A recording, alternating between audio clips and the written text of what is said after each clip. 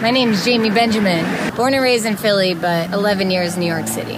Philly has like a kind of swag that's more attitude as far as I don't give a fuck. Brooklyn is more I give a fuck, but I don't. Philly and New York are very similar, but maybe it's just Philly people are more rude. And a lot of people think that New Yorkers are really rude, but really they're way more nicer than people from Philly, which sucks because I'm from Philly and I think I'm pretty nice. We get a bad rap from Philly, and I think New York gets a really bad rap, but I think they're really good people. The Warped Tour was my first tour in life, and I toured on a bus. I think we went to about 50 cities. Living on a bus wasn't easy. You have to hot bag, which I don't know if many of you know what that is, but you can't do any solids in your bus, so you have to shit in a bag. You have to basically just live off a tour bus with no shower. You have to do a solar shower and wash yourself outside and meet a lot of new people, and you have friendships that you have for years. I think I made a lot of new friends, and you see a lot of new bands, and I think Shinobi Ninja should have been on that tour. Just saying. I think that Shinobi Ninja is going to be big. They are the hardest working band that I know in the business, and you're going to see them in big places, and they should be on the Warped Tour next year, 2014.